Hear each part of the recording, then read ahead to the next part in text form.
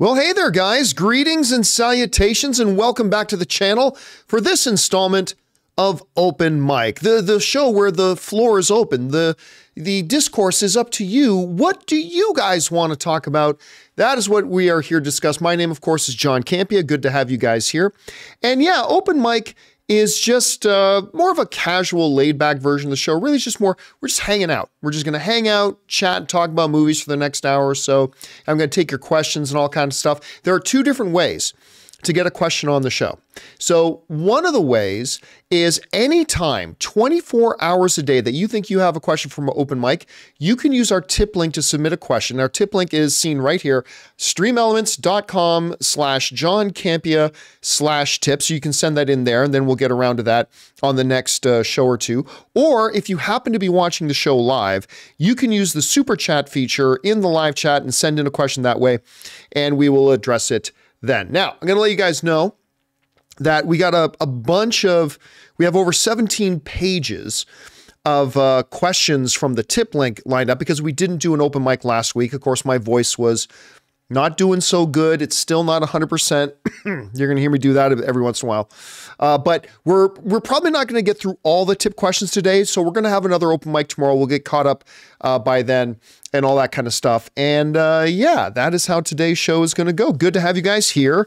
A little bit of an update on my health. My health is pretty good. My health is really good. It has been pretty good for a couple of weeks. The problem has just been my chest congestion and my voice, right? That's been it. It's just my inability to talk. And by the time we got around to like Thursday last week, I was sounding like this when I was talking, and it was just really, really, really bad. So I took a couple of days off. The voice is doing better, as you guys can hear. So so that's what's going on, and we're good to go now. Also, I got great news today. I got pictures from my sister. My mom, after nearly 2 full years in the hospital, my mom has gone home today, which is great. My sister sent out pictures of my mom finally being home today. So I'm in a very good mood. I'm in a very, very, very good mood right now. So it's a good time to talk about some movie stuff. Good time to talk about some movie stuff. Now, listen, before we get into your questions, you know, we like to have a theme or a topic for every open mic. So I went into our community tab on the YouTube channel. And for those of you who don't check out our community tab, I basically treat the community tab like my own personal social media. Make sure you're checking out our community tab in there. Anyway, I asked people in our community tab a little bit earlier, like, what do you think should be our topic today that we lead off open mic with? And a couple of people basically said the same thing, which was, you know, how important is this Deadpool trailer that's coming up at the Super Bowl? And what are the sorts of things they need to do in the Deadpool trailer to get everybody really excited, right? Because, listen, and I say this as a fan of the MCU. A lot of people lately have been online say Campea is an MCU hater. I swear to God, my entire career, if I had a nickel for every time somebody said I'm an MCU hater to be immediately followed up by somebody else saying I'm an MCU shill, I would be a very, very rich man. But I am no MCU hater, right? I've been a big fan of the MCU for a long time, but that does not mean I turn off my brain and I turn off my, judgment when things start to go bad. And the MCU is not in its healthiest place right now. Can we at least agree on that? Even if you're a huge MCU lover, can we at least all agree? Maybe we'll disagree about how bad it is, but can we at least all agree that the MCU is not exactly in its healthiest spot right now? Can we agree on that? I think most people would agree on that. So with mediocrity, by the way, there is no such thing as comic book movie fatigue. We've gone over this 1,000 times. People do not have comic book movie fatigue. If comic book movie fatigue was a real thing, it would have set in 7 years ago, okay? We went like 13 straight years of everything, and everybody's saying comic book movie fatigue, so it never did. You know when fatigue started setting in? When the movie started getting really bland and really mediocre. Audiences have mediocrity fatigue. They don't have comic book movie fatigue. Anyway, that being said, We got Deadpool 3 coming now. And there is going to be a Deadpool 3 trailer at Super Bowl. So what does this trailer need to do? Well, as somebody in the live chat a little bit earlier said, put Taylor Swift in it, in the trailer. And honestly, I know that that sounds on the surface like a good move, but the reality is, like Taylor Swift was in a couple of movies in the last couple of years, like Amsterdam, and there was another one too. And guess what? Nobody went to go see those. Taylor Swift fans are huge, huge fans, but that doesn't mean they're going to go watch her paint a house, you know, or necessarily in a movie. And I'm not saying it would be a mistake to put Taylor Swift in the trailer. And by the way, we don't even know if she's in the movie or not for sure. Yeah, Cats, thank you. Sir Melsman said, yeah, Cats. So Cats, Taylor Swift was in Cats and she was in Amsterdam. And nobody went to go see those movies. So I don't think putting Taylor Swift in the trailer would necessarily move the needle. That being said, there are a couple of things I think the Deadpool trailer needs to do.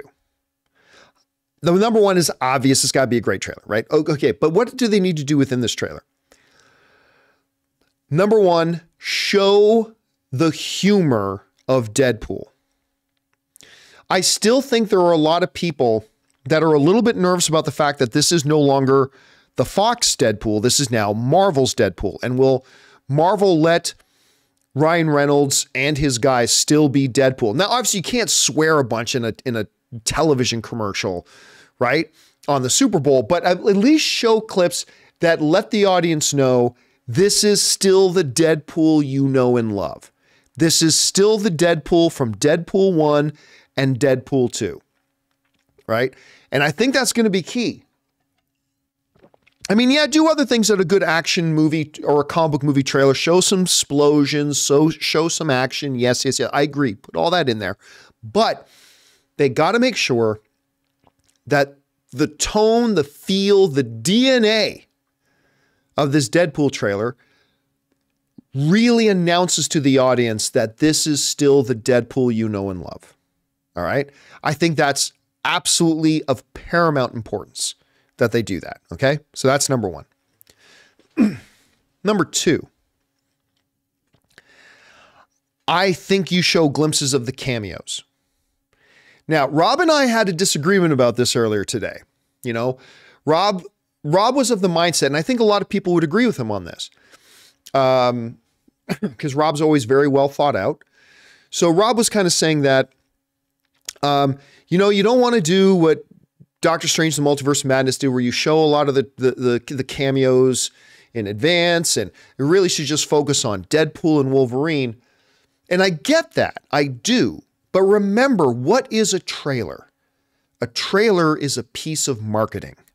First and foremost, a trailer is a piece of marketing. And we talked about this on the John Campea Show earlier, and I mentioned to Rob, I said, you know, you brought up Doctor Strange and the Multiverse of Madness, and that they showed a lot of the cameos in the trailers. Well, did it work? Doctor Strange and the Multiverse of Madness opened up. Let me bring this up. Let's see here. Multiverse of Madness. Let me see if I can find this. Here we go. I'm going to bring this up here. Now remember, trailers are marketing. Marketing is to get people into the theaters on opening weekend. After opening weekend, it's up to word of mouth. But opening weekend is all about the marketing. So what did the marketing showing all these cameos in their trailers do? What did that do? The movie opened to $187 million. One of the biggest opening weekends, minimum top 20. I think it's got to be top 20 minimum. Biggest opening weekends in Hollywood history. When in an era when kind of comic book movies are declining, right? This movie, with the strategy that they had for their marketing, showing a lot of little cameos, $187 million opening weekend. So that strategy that they had worked. So number one is obvious, make a really good trailer. Okay, but so number one, make sure you show in this trailer that this is still the same Deadpool. This is the Deadpool we know and love. Number two, I think you got to show a bunch of the wackiness, the cameos, right? Give us a little glimpse of Jennifer. Well, you know, I'm a Jennifer Garner guy, but give us a little glimpse of Jennifer Garner in there, right? As Elektra. Give us a glimpse of Halle Berry back as Storm. You know, give us those little bits, because I think that's going to get people very excited. And if you don't agree, again, I point you to the opening weekend of Doctor Strange, The Multiverse of Madness. And they really, really need that to happen. All right. So there's that. Third, if point number one is that remind everybody that this is the Deadpool we know and love, I'd say third thing is tell people, make this trailer tell people this is the best of the MCU. Not that Deadpool 3 is going to be the best MCU movie they've ever made. I'm saying in the same way that we're saying, make the trailer so everybody remembers this is the same Deadpool we know and love. Remind everybody of the best parts of the MCU and put that in there. Have one or two jokes that really hit home. Show a couple of great visual effects shots. Make sure we see a quick glimpse of Wolverine and Deadpool going at each other, right? With blades out and all this kind of stuff. Like things that MCU trailers used to do really well. And I think if this Deadpool Super Bowl trailer can pull off those three things, right? Remind people that this is the Deadpool we know and love. Number two, show off some of the bonkers and the cameos, because that's worked already very, very well for them. And number three, make people think about the best of the MCU in general. I think if this trailer can pull that off, I think it'll bode very, very well for Deadpool 3 moving forward. I think it'll bode very well for the MCU as a whole. Because Deadpool 3, let's not forget, is the only Marvel cinematic movie coming out in all of 2024. Which is good. They could use a little bit of a break right now. And if they can come out with a banger Deadpool 3, and then everybody's got to wait 6, 7, 8, 9 months for the next MCU movie, we're all sitting on what our last experience was. A great Deadpool 3 movie. It'll be very, very good for them. But if things go bad, it'll be very, very bad for them, right? Because if Deadpool 3 stinks, and I don't think Deadpool 3 will stink, but if it does, then everybody's going to have 8 or 9 months to just sit and think about, hey, the last MCU movie really sucked. And it was Deadpool, and it sucked. So we'll just have to see. But yeah, there we go. Those are the three things I think the Deadpool trailer needs to do. Remind us this Deadpool we know and love. Number two, show off some of the cameos. I know not everybody will love that, but it'll work. And number three, remind everybody that this is an MCU movie and remind us how good MCU movies can be. If they can pull off those three things, I think this trailer will be a big, big hit. Now, Sosa's saying, I don't see how Deadpool can suck. Listen, dude. As somebody who's been in this business a long, long time, there have been many movies where I've heard people and myself say, there's no way that movie can suck. And somehow they find a way. Are you kidding me? The Hangover was brilliant. How can the sequel not be brilliant? Well, guess what? The sequel wasn't so brilliant. You know, it can happen. Listen, making a good movie is a very, very hard thing to do. Sometimes there are people who make it look easy, but we as movie fans should never forget making a good, enjoyable movie can be an insanely difficult and hard thing to do.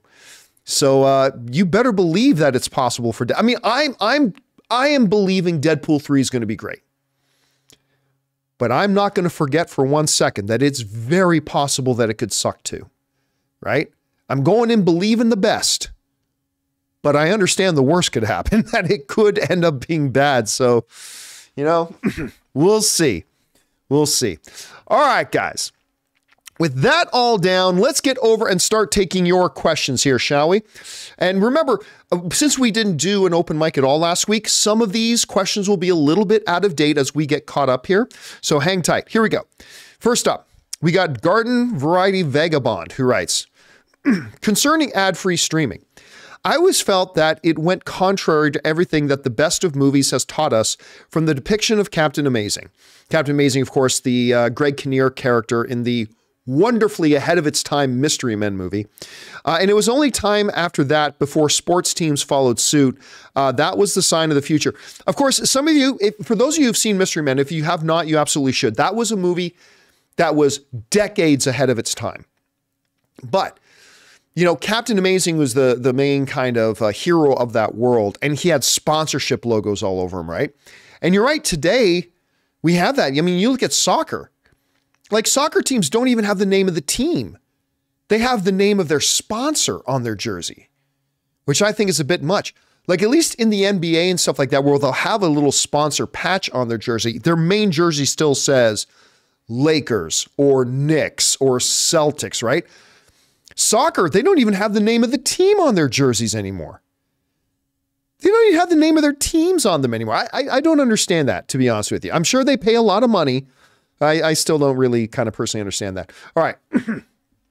Next up, we've got BK Dan who writes, John, with Netflix acquiring WWE Raw starring January in 2025, what are the odds that there's backroom talks of getting SmackDown 2? Very little. So for those of you who missed that story, Netflix has bought the rights to Monday Night Raw, the WWE show on Monday nights, for $5 billion.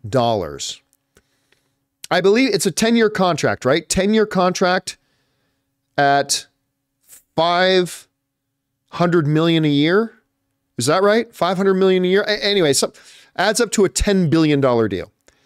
$10 billion. Now, the WWE also has another show called SmackDown. I don't think you're going to see any talks or things like that for them to acquire SmackDown at the same time. That's a separate entity in many ways.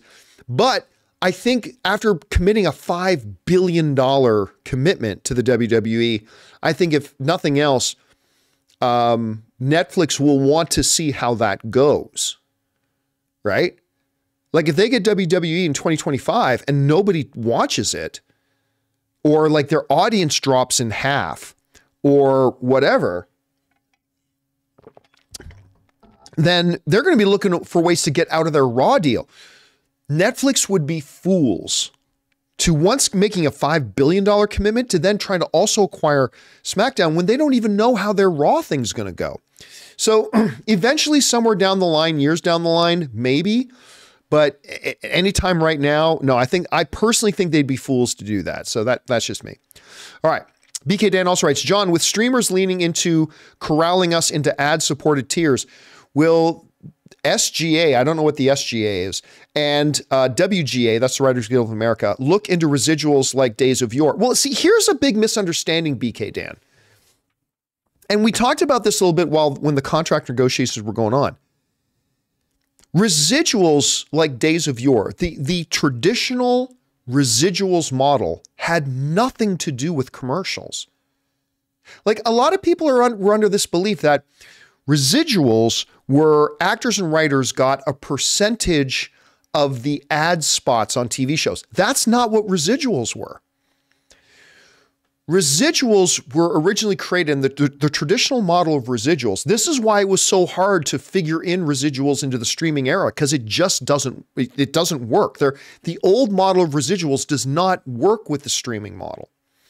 And this is why they never ended up getting residuals. The model of residuals were literally this. A network would run a TV show, right? And then when the TV show was over, and sometimes even before it was over, but traditionally, when the TV show was done, right?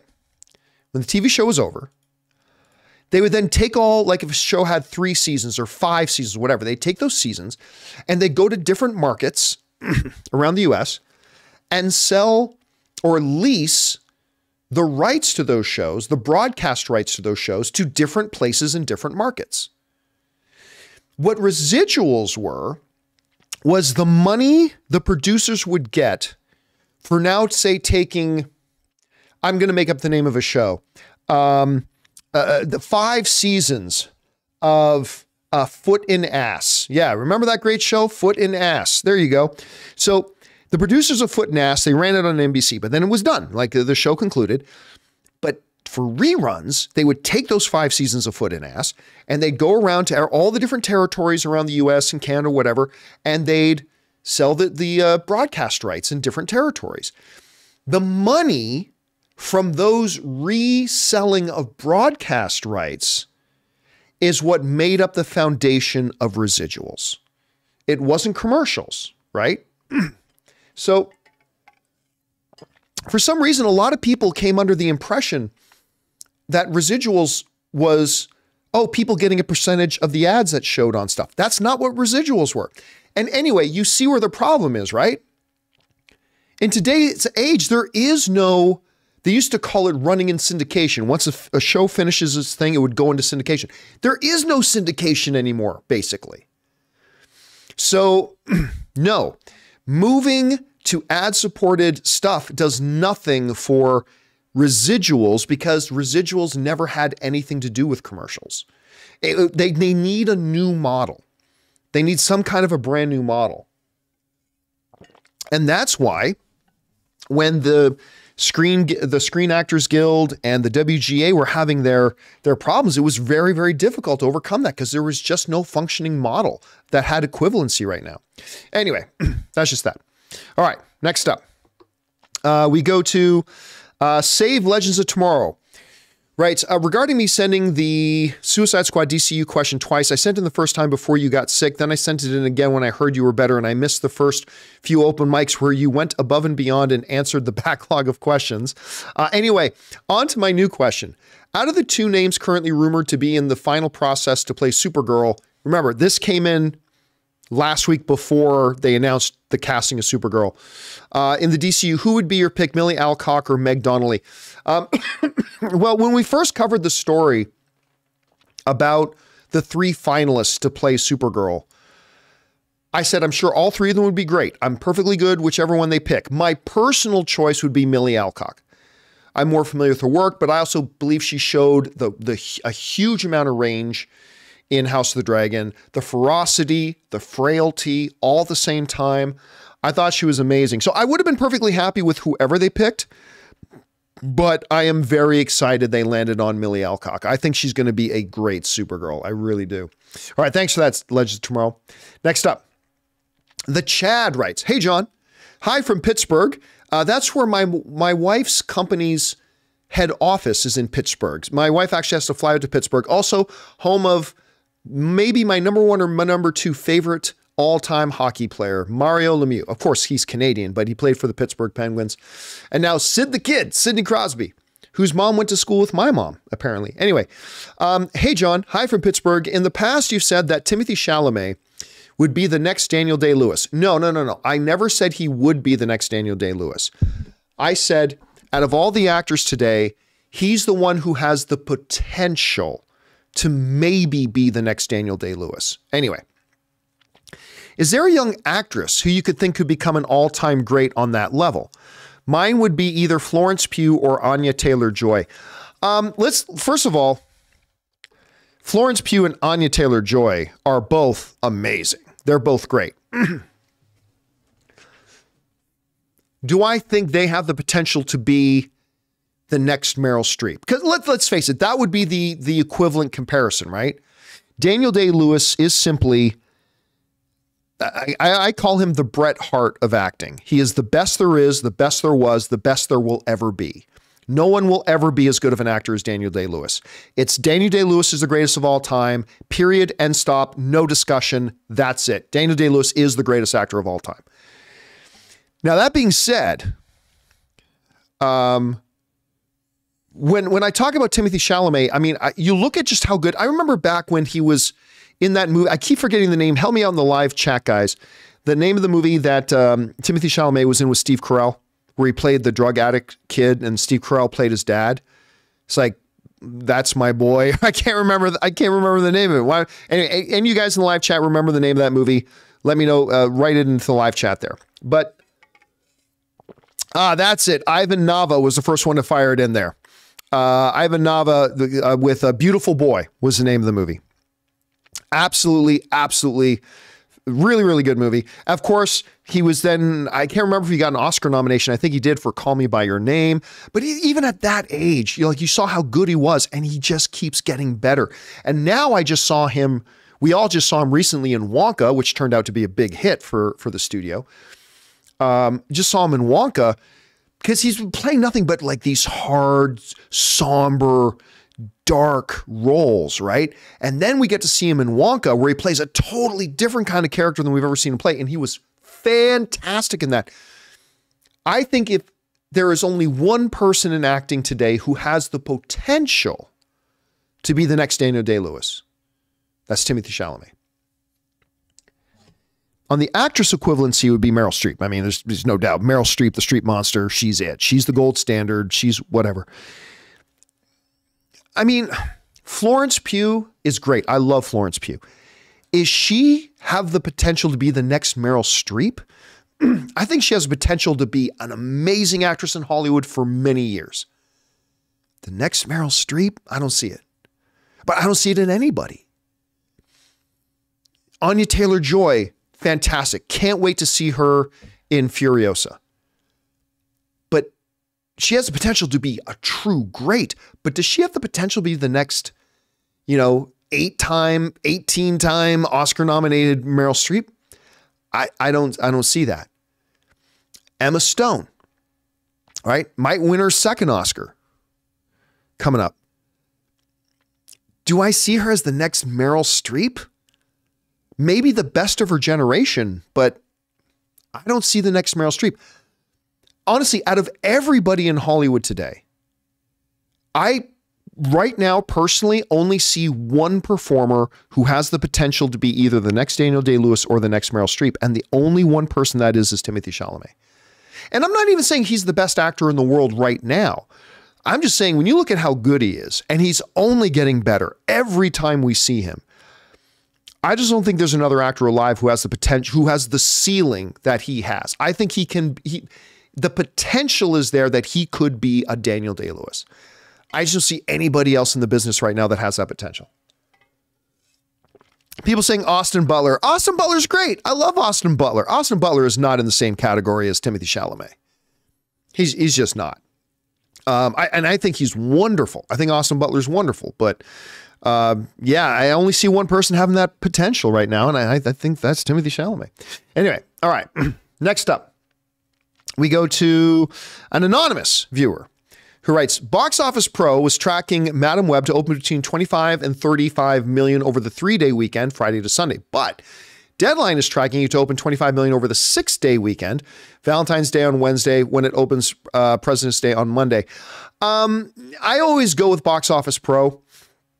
I mean, places like, listen, Deadline is very, very legit, Hollywood Reporter, Variety, but when it comes to the box office projections, they often get close, but I mean, I would always lean more towards Box Office Pro.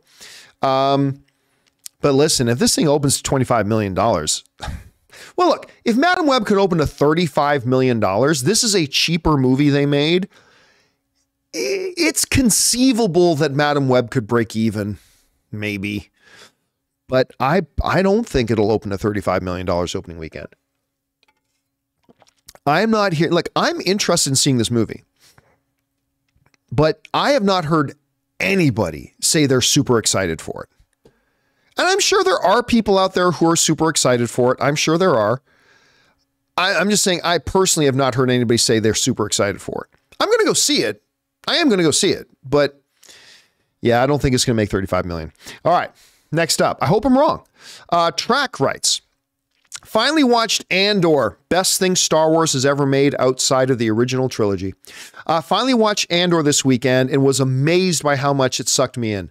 One of the best shows I've seen in years and definitely the best Star Wars thing since Rogue One. Wish so many people hadn't been burned by Star Wars and gave it a chance.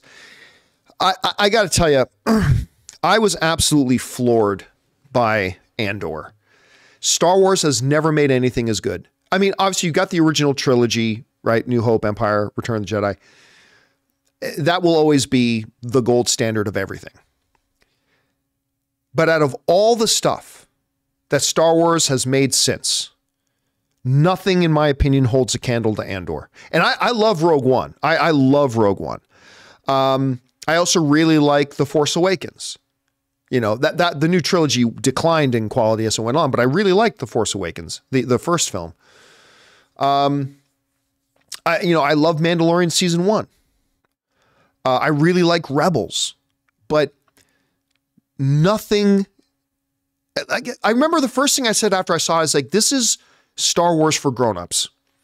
That's what Andor is as if HBO, who makes Succession and all these big shows, right?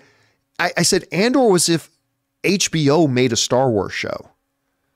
Like it was just so good on so many levels, and I cannot wait for it. We're going to talk a little bit about season 2 actually tomorrow. Stellan Skarsgård just made some comments about it. Can't wait to talk about that. We're going to discuss that a little bit tomorrow. But yeah, Andor is just bloody fantastic, man. First Star Wars, I mean, it was nominated for the top prize in all of television, Best Drama Series at the Emmys. It didn't win, but it got nominated as like the best of the best. I mean, that's just incredible. All right. Next up, Anonymous also writes, what's worse? James Gunn hiring a writer with no credits to write Supergirl, or Sony hiring the writers of Morbius, God of Egypt, The Last Witch Hunter, and Dracula Untold to write Madam Web. The Supergirl writer could be as good as your writer friends. I mean, so it's a little bit different talking about a writer who's got no credits versus a director who had no credits, right? Because a writer, Chris Carr and I had this discussion once, and she brought up a really, really good point. She mentioned, a writer could have written 20 fabulous screenplays, right? But if no studio ever decided to spend the money to pick those up and make those into movies, then technically that writer has no credits. So I like to see a writer with credits, but it's not as daunting to me to see a movie coming up with a writer without any produced credits yet versus a director who's never directed. Because a writer may have written 20, 30 great screenplays that just never got produced. Remember, there's one movie gets produced for every like 5,000 screenplays that get written. So it's not good. It's not bad. But I'll tell you what, I don't know, in a business that has so many talented writers that never get a shot, the person who wrote Morbius, Gods of Egypt, The Last Witch Hunter, and Dracula Untold, how does that person keep getting work? Like, it's cool if you have 1 or 2 bad credits, right? Everybody has a bad day at the office, right? And for a writer, maybe you wrote a great screenplay and the directors just didn't make a good movie out of it. That happens. Totally that happens. But when you got somebody who has so many, not just bad credits, but like legendarily bad credits, Morbius, Gods of Egypt, Last Witch Hunter, Dracula Untold, how does that? So yeah, the James Gunn thing is neither good nor bad. We haven't seen this writer have something produced yet, but that doesn't mean they haven't written a ton of stuff. I think it's worse that they got the people who made all those movies making Madam Web. To me, that's the worst one. But I mean, it's up to everybody to decide what's important to them or not. All right. Next up, we got Twilight Boy writes, the first time I smelled trouble with Marvel was when they announced Disney Plus shows. My sister and in-law were both big fans, but not fanatics. Once Feige announced all the shows in 2019, they checked out because I don't want to watch shows to see movies. Listen, that has been not just the biggest problem with Disney Plus, but I think one of the bigger problems with the MCU as a whole. I've talked about this before. One of the keys to Marvel's success in its first 13 years to becoming the biggest franchise in the history of Hollywood was the fact that every single movie they put out was a valid entry point for a new fan. Marvel never put out a movie in the first 13 plus years where it's like, oh, you want to come see this new Marvel movie? Well, you got to go back and you got to watch this, and this. Never did it. I mean, it would be helpful sometimes if you saw some of the previous movies, but I had a friend, I've told you about this. I got a good friend of mine who the very first Marvel movie they watched was Endgame, and they didn't feel lost at all. They didn't feel lost at all. Obviously, you get more out of it if you saw Infinity War, but they didn't feel lost. They saw it, loved it, and then went back and watched the other stuff. And Marvel was always like that. Until recently, what started happening was that they started to give you homework. Like, you just will not understand or get Doctor Strange in the Multiverse of Madness if you didn't see WandaVision. You couldn't. You're just going to be sitting there the whole movie. It's like, wait, what? Wanda's a bad guy? What? Huh? Or take the Marvels. Like, who was even going to be interested in going to see the Marvels if you hadn't seen Ms. Marvel and you hadn't seen WandaVision? Because, I talked about, Rob and I discussed this. It's like people watching the trailers and going, oh, I'm clearly behind. Like, Guardians of the Galaxy was different because somebody brought up to me, John, nobody knew who Guardians of the Galaxy was and everybody wanted to go see that. Yeah. Because they made it clear this is a new character. These are new characters, right? These have never been on the movies before. Come and meet the Guardians of the Galaxy. So audience members, even those who had no idea who Guardians of the Galaxy were, they didn't feel like they were already behind. They're like, oh yeah, we're going to go into this because we're all at the starting point. Everybody's at the starting line. Nobody has seen the Guardians yet. These are brand new characters. The Marvel's marketing campaign left audience members feeling like, oh, I'm behind. I'm behind. These trailers make it clear. A lot of other people will know who that girl is, and they'll know who that girl is, but I don't. I haven't seen them. I don't know their story. I'm already behind. And Marvel never used to do that, but they're doing it now. And I really hope that that now that Kevin Feige has his authority back, I really hope that's one of the main issues and problems that Kevin Feige starts to address and to fix. All right. Next up, we go to Sam Fisher, who writes, give me an Amazing Spider-Man 3 that adapts Spider-Man Blue by Joseph Loeb and Tim Sale, where it's a day or two. You're talking about the one who was doing the thing to, like he was recording the stuff for Gwen Stacy. A day or two before Peter and Mary Jane's wedding, we see he is getting cold feet, so he's recording a video messages to a dead Gwen as a framing device. We then start to see his relationship with MJ in flashbacks while also fighting various villains, and Garfield's Spider-Man never got to fight.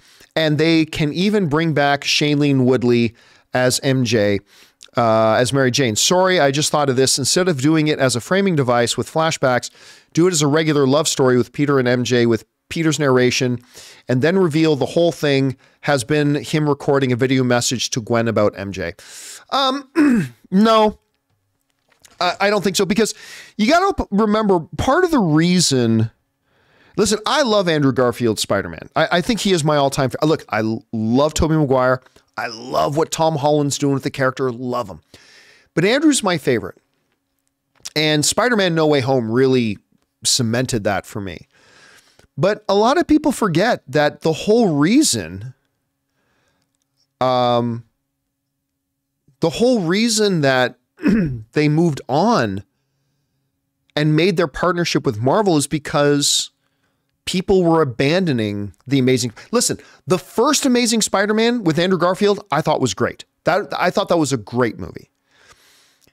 The second one with Jamie Foxx as Electro, not so good. And it had declining returns and all that kind of stuff. And they abandoned it. I think you'll hear some fans saying, I would love to see another Andrew Garfield movie. Absolutely. I would be there to see it too. But I really don't think as a whole, the overall movie-going audience will be there for it. I think it didn't work. They moved on from it. And I think you need to continue moving on. And that's just where I'm at. But I mean, the concept is good. I like the concept. I really do. Let's see this. Ethan Holgate writes, hey, John, this has to be the wildest coincidence ever. I laughed when Jonathan referred to the Dune popcorn bucket as the fleshlight. Yeah, we've been talking about that a lot. As I was listening to that on the live app show, as I was listening to that live episode, I actually happened to be in the middle of cleaning my own fleshlights. Hey, man, you do you. Men's sexual health is very important. And if you like playing with those, God bless you, man. Godspeed. All right. Garden Variety Vagabond writes, Taylor goes to the Super Bowl. Oops. I mean, the Chiefs go to the Super Bowl. Yeah, look, I know you're joking, but again, we talked about this on the John Campea Show earlier.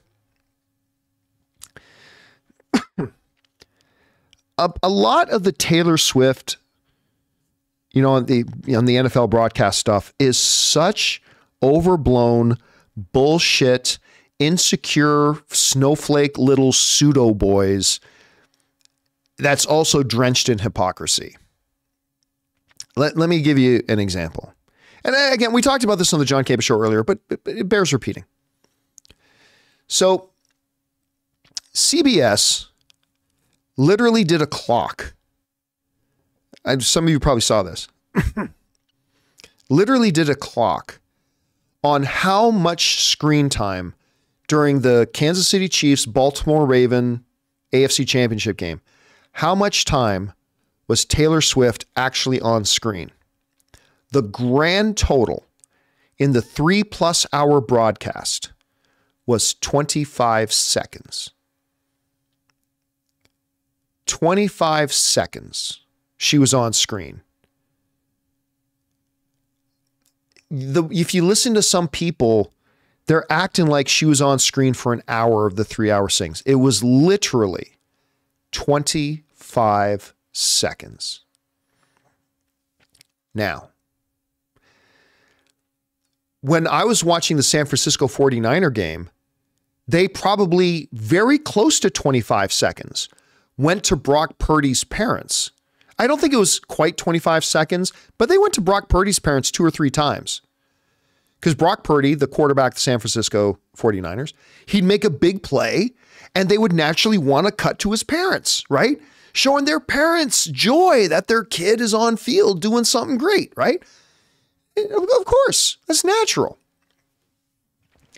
You got Travis Kelce, maybe the great, and as a Gronk fan, it hurts me to say, but Travis Kelce, maybe the best tight end in the history of football, makes some big, unbelievable play, and he made many of them in that game.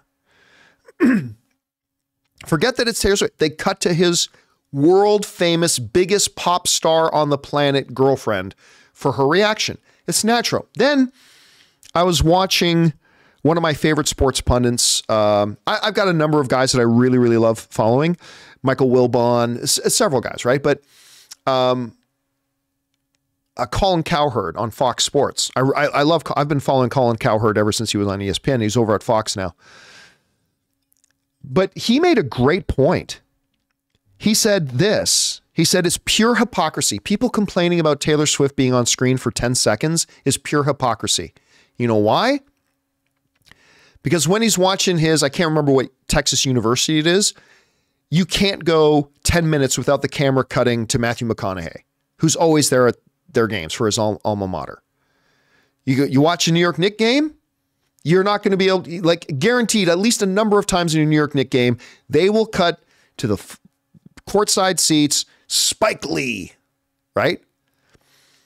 Back in the day, Showtime and the Lakers, if Jack is there, if Jack Nicholson is there sitting in the front row, which he normally was, constantly, the camera go to Jack, right? It happens all the time. Happens all the time. But the little girly men, boo, they're showing a girl. And by the way, Rob and I were talking about this off camera a little bit earlier too. Like, if they were literally going to Taylor Swift for like 5 or 10 minutes of the broadcast, I would get annoyed. I would get annoyed if they were doing that for anybody, right? Anybody. It was 25 seconds in total time. But boo-hoo, it's a girl. Oh no. And let's be honest. Let's call it what it is. Can we? Can we just be honest and call it what it is? All right. There are certain people on the political spectrum, not to make this about politics, but I'm not making this. This is them. This is them saying this explicitly. Okay. I'm not making it up. This is not a judgment call from me. I'm saying these people themselves will outright say this. So I'm not putting words in anybody's mouth. Just outright say it. There are a lot of people who simply, because They don't like the Travis Kelce, Taylor Swift thing. And I'm only saying this because they say this out loud. Because Travis Kelce endorses getting vaccinated, and Taylor Swift is not a fan of a particular individual running for president. That's it. I'm not saying that's what it is for everybody. Not at all. There are certain people who like or dislike certain people. That's fine.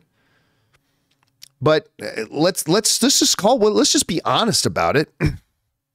Let's just be honest about it. That's the basis for probably a good amount of the people who are whining and complaining about it. Just is what it is, you know? But again, for the people, Colin Cowherd pointed this out. I do not watch football games to watch football. I don't want to see celebrities in the stands. That's funny. Nobody was complaining when they show Matthew McConaughey or they show Spike Lee or show Jack. Everybody thinks that's the coolest thing in the world. Oh, but it's Taylor Swift, so you're going to cry about it. I don't give a shit about Taylor Swift. I love the Kelce brothers. The Kelce brothers I love. I'm big fans of the Kelce brothers, particularly Jason Kelce. But I don't give a shit about Taylor Swift. But oh, my butt hurts because they showed one of the star football players' girlfriends in the stands for 25 seconds. Oh, no. Oh, no. It's freaking hilarious and sad that that men can't be masculine anymore. Men are just pussies now. And it just, it's frustrating. Anyway, that being said, let's move on here. That was Garden right. Yeah. The Chicken Egg says, how about those Chiefs? Listen, the Chiefs are not that good this year. They're just not. And Baltimore choked. Baltimore absolutely choked. The Kansas City Chiefs only scored 17 points in their AFC Championship game. If it wasn't for the fact that Baltimore completely and utterly choked, they would be in the Super Bowl. But Kansas is in there. And listen, any team that has Patrick Mahomes playing quarterback always has a chance to win. He is truly a generational talent. And anytime he takes the field, no matter how stacked the odds are against them, never count them out. That said, I think the 49ers should beat them, and I'll actually say I think they should beat them by 14 points. They should. What'll happen? That's why you play the game. As Al Pacino once said, any given Sunday, right? So we'll see what happens there. All right. Anonymous viewer writes, hey, John Crew, did you watch The Beekeeper? I still have not seen it. And I love Jason Statham, and I want to see this movie, but I still haven't had a chance to go see it. If so, what did you think of it? I personally felt that it was very entertaining, and the fight choreography was phenomenal. It's doing great at the box office, and I'm looking forward to a sequel. I would not say it's doing great at the box office. I don't think that's true. Let me go see here. Beekeeper. It's made $122 million at the box office. I would not say that is doing great at the box office. Now, I'm sure this was a reasonable and modest budget to make this movie. So maybe from a business point of view, it's doing pretty good. But nobody's gone to see it. It's made $122 million. That means nobody has gone to see it, right? And I love Jason Statham. Love. I'm a completely unapologetic big Jason Statham fan. But I wouldn't say it's doing great. Anyway, glad to hear that people are liking it. You're not the only one who's written in to tell me that they've really liked it, and I am still looking forward to seeing it. I just, between being a little bit under the weather itself, I don't know if you guys saw in the news, Southern California is getting hammered right now with the huge storm, and trying to go to meet the Sons of Anarchy and all that kind of stuff. I still have not had a chance to go see it yet, and I really do because I love me some Jason Statham. All right. Next up, Garden Variety Vagabond writes, seeing the Nielsen list for the most streamed movies in 2023, it also has another clear trend. Most are kid-friendly films. Yeah, a lot of them are. So I would additionally ask, what made the others rise to the top? Knives Out especially stands out as it was not a part of Marvel, etc. Yeah, let me see. I'm not sure I've got it right on hand, but let me see if I can pull this up. So One of the stories that we covered on the John Campea Show, I believe it was last week. And again, let me see if I can find it here. I'm not sure I can. But was the fact that Nielsen put out their big list. And again, let me see if I can find it because I'm not sure I'm going to be able to find it. Of what were the most streamed TV shows and what were the most streamed movies. Here we go. TV shows and most streamed movies of 2023. And we'll go over and take a look at this here. One of the really interesting things was that not a single one of these movies, in this world where everything's going to be streaming now, everything's going to be streaming, not a single movie, not one on the top 10 was a streaming exclusive movie. Every single movie on the list got a theatrical release first. Moana number 1, Encanto number 2. So this is a very good list for Disney Plus. Super Mario Brothers, Elemental, Minions, Sing 2, Frozen, Black Panther, Avatar: The Way of Water, and Knives Out. Glass Onion, a Knives Out mystery, was in the number 10 spot. So you're right. On streaming, it makes sense that a lot of the stuff that we get will be kid and family friendly. I mean, that's the stuff that families like to stream at home. So you got your Moana, Encanto, Super Mario Brothers, Element. By the way, Elemental's a wonderful film. If you haven't seen Elemental yet, watch it. It's a really wonderful film. Minions, Sing 2, Frozen. It's not until you get down to the bottom of the list with Black Panther, Avatar, and Knives Out. Avatar, well, I mean, it's the third biggest film of all time, so it stands to reason that it would make that list. Black Panther, Wakanda Forever, again, that was close to $1 billion film. It didn't quite hit the $1 billion mark, but it got close to the $1 billion film. Of course, the first film was completely beloved. I think a lot of people took a pass on it in theaters because it wasn't Chadwick Boseman anymore, so they waited for it on streaming. And Knives Out, I mean, people loved Knives Out. Knives Out was great. Glass Onion was also really, really good. And the fact that they did a theatrical, then they put this big deal about making it a theatrical release for 1 or 2 weeks, and then really pumped it, then going to Netflix, and that did really well for it. So I think you're right. I think the family-friendly stuff will always kind of take the lead in the streaming stuff. Then it'll become a matter of, like, what's the thing that pushes those other films up and over the top? I think just how they manage their marketing campaign and, you know, just being really huge. I think that kind of helps there too. It's a good question, man. Great question. All right. Let's see. Next up, we've got... That was Garden Variety. Garden Variety writes again, 1 of 2. Loop mentioning, anyway, Bryce Dallas Howard was on the British Graham Norton show. What have you learned from your father about directing? Of course, Bryce Dallas Howard's father is the great Ron Howard. She told the story from being a kid on set of The Grinch with John Carrey. I'm sure you mean Jim Carrey. He would be in the chair for 8 hours for makeup. One morning, Jim Carrey arrived to find her dad in the director's chair in the full makeup himself. He worked the whole day in the makeup. She was moved by how her father respected the actors and what they went through.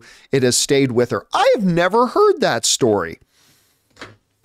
That Ron Howard himself got in the makeup so he could go through the 8-hour makeup time so he could relate with Jim Carrey having to go through that every day.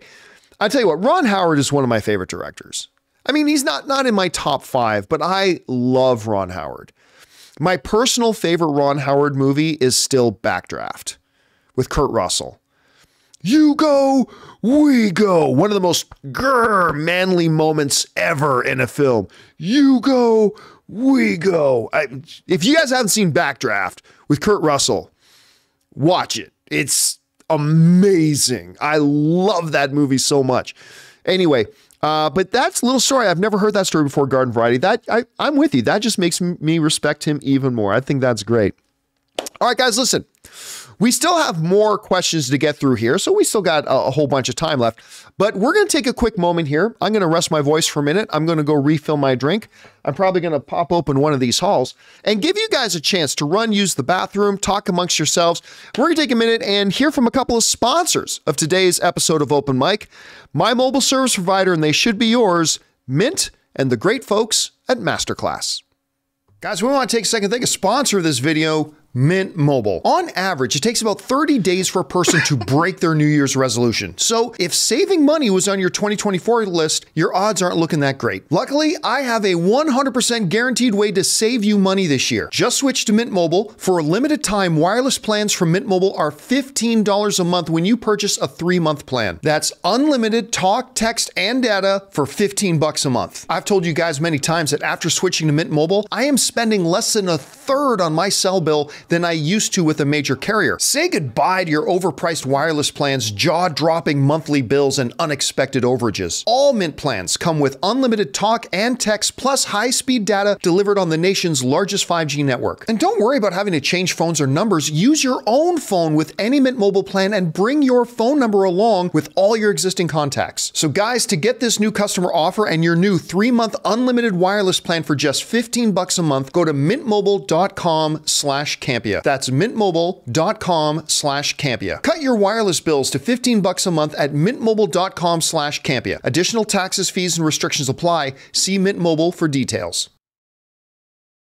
Guys, we want to take a second to thank a sponsor of today's episode, MasterClass. Everyone, it's a new year. So picture that thing that you've always wanted to learn. Now, picture learning it from a person who's literally one of the best in the world at it. And that's what you get with MasterClass. This year, learn from the best to become your best with MasterClass. Don't just talk about improving. MasterClass helps you actually do it. Because MasterClass offers over 180 world-class instructors, so whether you want to master negotiation with Chris Voss, like I did, think like a boss with Martha Stewart, or learn the art of storytelling from the man himself, Neil Gaiman, MasterClass has you covered. Because with MasterClass, you get unlimited access to intimate one-on-one classes with the world's best. At MasterClass, there are over 200 classes to pick from, with new classes being added every month. And if you're a viewer of the John Campea Show, you probably love movie making, storytelling, television. So you'd be totally interested in things like screenwriting from Aaron Sorkin. Learn developing original TV series from Stranger Things' The Duffer Brothers. Or maybe you like the music side of movies. Well, you can learn film scoring from Hans Zimmer. And right now, our listeners will get an additional 15% off an annual membership at masterclass.com/Campea. Get 15% off right now at masterclass.com/Campea. masterclass.com/Campea.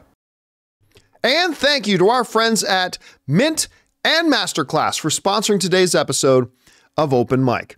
All right, guys, with that down, let's get back over to the questions here, shall we? We're going to pick things up here with Narf, who writes, fun fact, the last AFC Championship game to not feature the Patriots or the Chiefs was 2011 Steelers versus Jets. Yeah, and most of those were the Patriots. Most of the Chiefs have had a big run too, but yeah, that is kind of crazy. The last time, did you know, here's another interesting fact. They said, I think it was like 22% of all Super Bowls. I think they said 22% of all Super Bowls have had Tom Brady in it. How crazy is that? Anyway, all right, next up, we go to Garden Variety Vagabond, who writes, 1 of 9. Okay, everybody buckle up. Alan Richardson's, of course, he's in the new Reacher show, and he was Aquaman in Smallville. Alan Richardson's life has totally impressed me. Let's face it, he's not like the rest of us humans. He started out on American Idol and was depicted as eye candy for Paula Abdul. The man is talented, huge, and handsome in a way that we can only dream. But he was very open in an interview with Michael Rosenbaum on his Inside You podcast. That's a great podcast, by the way. You should listen to Michael Rosenbaum. It is a must-see. He discusses his struggles with physical and mental health as an actor. He started to gain success. It was not what it seemed to be. On the one hand, he struggled with being a blue-collar guy, being tempted by starlets while he had a wife and kids, and he was reaching greater and greater success. He had pushed himself into a manic phase to try to meet all of his responsibilities. He was being threatened by a female business partner with false accusations, and it led him to attempt to kill himself by hanging, but it failed. He felt that he was doing his family a favor by ending his life. During filming of season 1 of Reacher, the producers, knowing that he had ongoing mental health issues, had an assistant whose job was to observe him. Oh, that's very responsible of them. And be a soundboard if they were seeing his issues of deep depression or his bipolar struggles. He said it was very difficult filming. I don't want to complain, but it was the most challenging shoot I've ever had to endure, and it just about killed me. The filming was so tight due to budget constraints. They at first wanted him to film 7 days a week, but it got reduced to 6. Still caused him to have multiple major injuries and required for him to work under strong painkillers. Wow. He stated that he was literally close to death in several episodes, and he can see it when he rewatches them.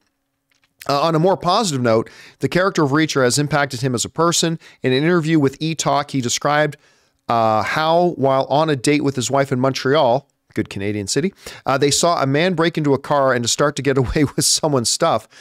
And yes, typing a message out in Microsoft Word and using a letter character count to ensure that this definitely fits the tips. Anyway, that's amazing stuff. You know, one of the things that I really like about Michael Rosenbaum's podcast,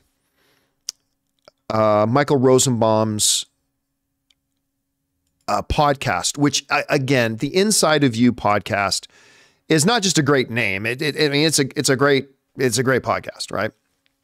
And one of the great things about that podcast is that he has this ability to definitely go beyond what are the basic standard fluff question and answer stuff that a lot of people do with celebrities.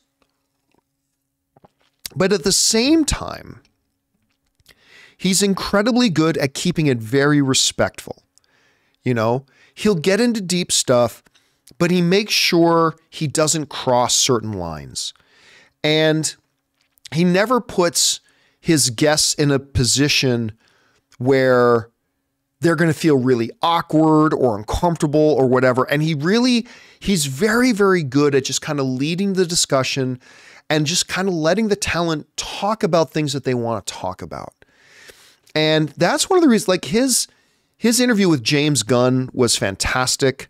Obviously, whenever he does stuff with his old Smallville crew is always great. I mean, he's just a really, really good. And anyway, so I didn't see this episode with Alan, but hearing him telling those types of stories, I'm not surprised because Rosenbaum just makes a really good environment for people to do that.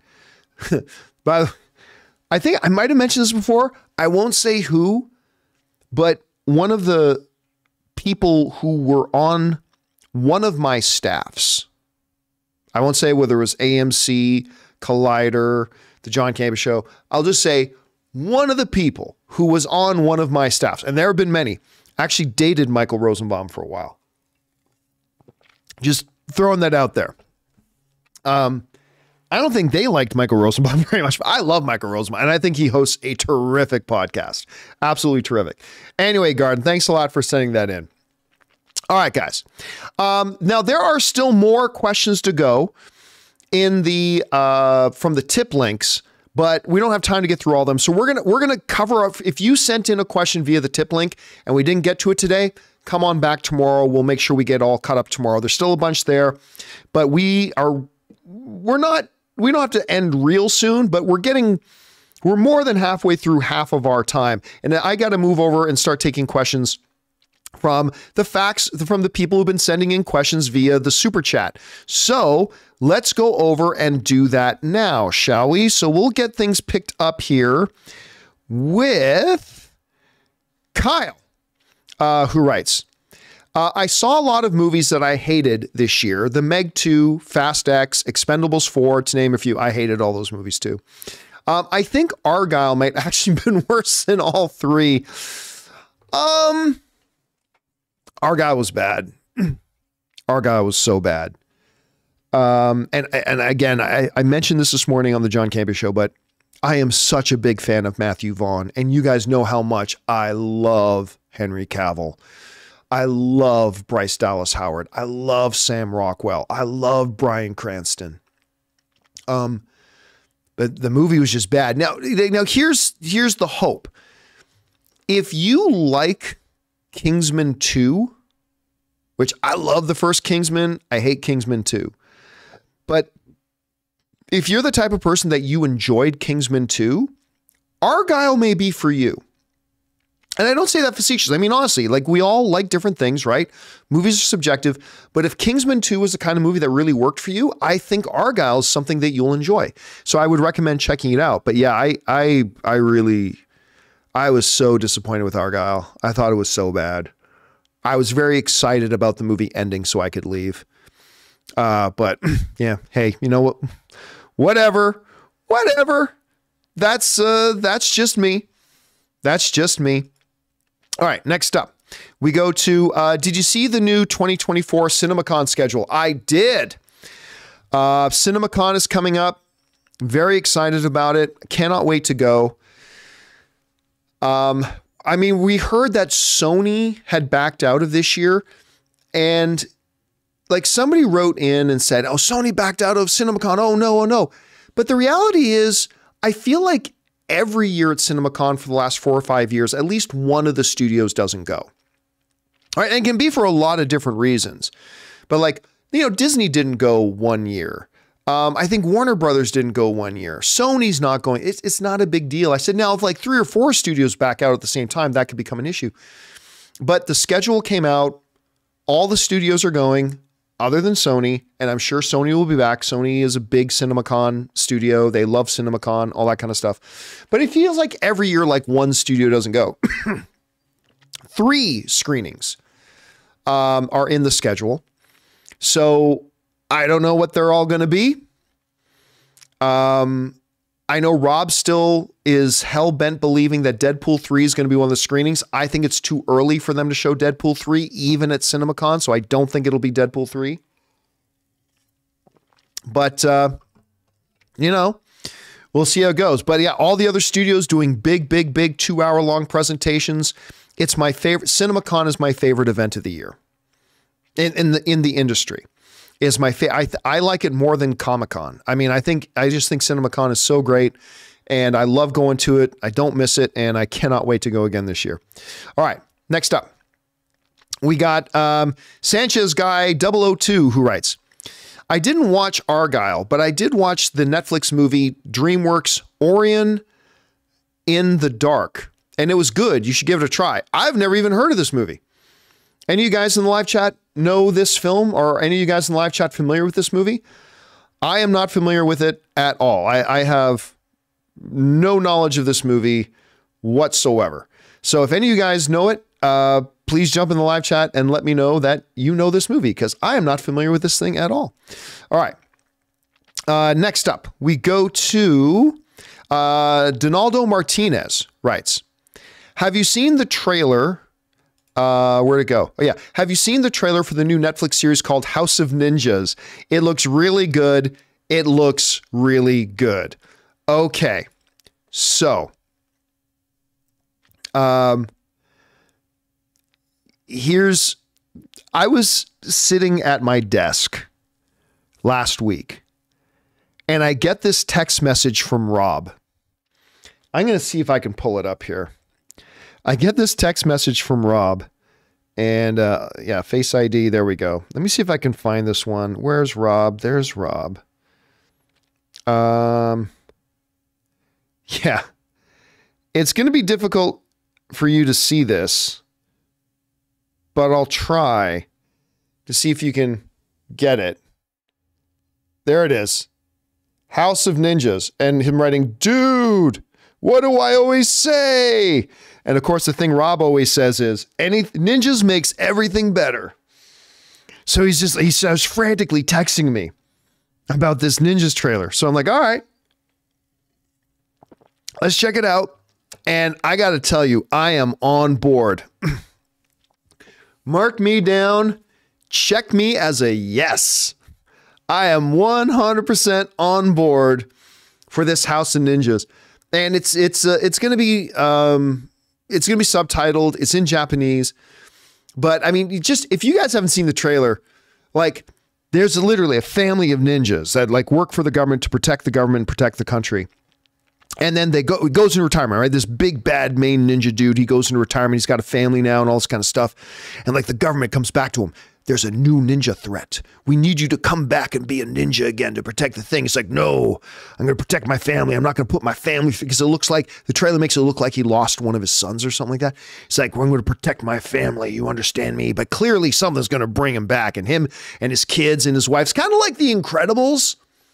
That's honestly what it is. It's The Incredibles, but with ninjas instead of superheroes, right? And there's this great scene of like one of the son is like working in a convenience store, and to stock a soda machine, he's standing like 15 feet away from it, but he's throwing the cans of soda and they're just going exactly into the right slots, right? Anyway, sign me up. I cannot wait to watch this. I think it's going to be awesome. All right, guys, listen, we got a few more questions to get through here, but we're going to take another quick break here and thank another sponsor of today's episode of Open Mic. You got the Super Bowl coming up, so we're going to be talking about our friends at DraftKings. Guys, we want to take a second to thank a sponsor of this video, DraftKings. DraftKings, the leader in fantasy sports, just dropped a brand new app, Pick 6. Pick 6 is the newest way for you to get in on the fantasy football action with DraftKings. New customers can make their first NFL picks and get up to $100 in Pick 6 credits if those picks lose. All you got to do is pick between 2 and 6 NFL players and choose if they're going to have more or less of that stat. For example, will a player have more or less than 100 rushing yards, or will a player have more or less than 1 touchdown? Track your lineup and compete against others for a shot at huge cash prizes. So download the DraftKings Pick 6 app now and sign up with the code Campea. New customers can get up to $100 back in Pick 6 credits if your first football pick set loses. That's code Campea only on DraftKings Pick 6. One offer per new customer. First qualifying pick set winnings less entry fees must generate negative number. Max reward up to $100 equal to amount of negative number. Issued in non-withdrawable Pick 6 credits, valid for Pick 6 use only. Expire after 1 year. Gambling problem? Call 1-800-GAMBLER. 18 plus in most eligible states, but age varies by jurisdiction. Eligibility restrictions apply. Valid only in states where DraftKings Pick 6 operates. Pick 6 not available in all states, including but not limited to Connecticut and New York. For up-to-date list of states, please visit dkng.co/pick6states. Void where prohibited. See terms and pick6.draftkings.com. And thank you to our friends at DraftKings for sponsoring today's episode. All right, guys, let's get back over to your questions here, shall we? We're going to pick things up again with Donaldo Martinez again, who writes, I finally watched Blue-Eyed Samurai. Oh my God, that show's so good. Binged the entire season in a day. It was really good. I couldn't stop. Dude, I'm right there with you. You know, I was not interested in Blue-Eyed Samurai. It sounded like some little kiddie show. Not really interested, but then one night Anne was going out with some of our girlfriends. And like, I was like, okay, you know what? I had a bunch of the viewers write in and say that they thought Blue-Eyed Samurai was really good. So I'm like, all right. I binged the whole show. Like, Anne got home and she's like, hey, you want to go out and get a dessert or something? I'm like, nah, baby, I can't. I'm watching this Blue-Eyed Samurai. I got to finish it. I can't go anywhere. Sorry, baby. I got to stay here. And she's like, okay, fine. She was a little irritated with me, I think. But anyway, so I was floored by how good this show was. I mean, I didn't like it as much as Arcane. Arcane is still like the greatest animated show I think I've ever seen. But Blue-Eyed Samurai, if you've not checked it out, I highly recommend you guys give it a shot. It's really, really good. It's really top-notch stuff. I enjoyed it a lot. All right. Next up. And it's on Netflix. For those, yeah, right? Guys in the live chat, correct me if I'm wrong, but I think it's on Netflix. So it's there. All the episodes are there. Go check it out. All right, next up. Kyle Schneider writes, I think the mystery screening is Lisa Frankenstein. Yeah, because I heard it's like, it's a horror one. And like some of the other, like there's some horror movies coming out, like not Annabelle, the one about the little girl vampire. Can't remember the name of that one. That's coming out. I'm very excited about that little girl vampire one. Again, I can't remember the name of it. The name of the movie is the name of the girl. But I think you're right. I think Lisa Frankenstein is probably the mystery screening coming up. All right, next up, John Redcorn writes, when will we get a Bad Boys 4 trailer? It's got to be soon. Oh, Abigail. Abigail. That's the name of the little vampire girl. I believe the movie's supposed to come out in June. So we're in February, March, April, May, June. So we're like 4 months out. Now, I don't think personally that we're going to get a trailer for it at the Super Bowl. I don't think they're going to spend that much money for one spot at Super Bowl. I just don't think they're going to do it.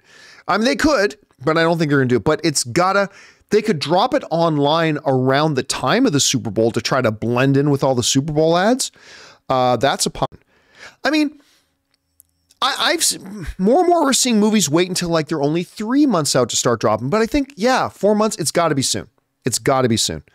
All right, next up, we go to Schickster, who writes, thinking of switching to ad-supported streaming, but no one ever says how many commercials there are. 1, 5, 4, 10 minutes, movies, any info will help. You know what? That is a great question, but I honestly don't know. I simply don't know. Now, I believe I heard, and anybody who is watching right now that uses like the ad-supported tier on Netflix or on Disney Plus, I'd love for you to chime in here. From what I heard, it's really not a lot, like compared to traditional television, right? Like traditional television, 30-minute episodes. The actual episode length is like 22 and a half minutes. That means 7.5 minutes out of 30 minutes are commercials. That's the traditional television model, right? From what I heard, it's not going to be anywhere close to that. Like I heard it's going to be a lot less than that. Now, as far as asking about whether it'll be in movies, yes, it will be in the movies too. But that's fine. Our natural viewing habits is that we all take breaks from when we're watching movies at home. I just did a video about that. Like studies have shown that 86% of people who watch a movie at home, either on physical media or streaming, will take one or multiple breaks during watching a movie at home. They'll hit pause to either use the bathroom, grab a snack out of the kitchen, answer a text message, something like that. So I don't have a problem that they're going to show them in the movies as well. But yeah, so I don't know, but it's a good question. I have no experience with it. I always get the ad-free stuff. I'm just kind of spoiled that way, I guess. But I've heard it's not going to be too terribly bad. Certainly nowhere near as bad as broadcast television. So we'll see. Great question there, man. All right, next up, we got Bright, who writes, based on your insider knowledge, do you have any Marvel movie / plot that you wish they had executed? Example, Edgar Wright's Ant-Man, Derrickson's Doctor Strange 2. No, listen, here's the interesting thing. Everybody knows how much I love Edgar Wright. Okay. Edgar Wright was my guest. He's one of the celebrities who came on and was a guest on one of my panels at Comic-Con one year.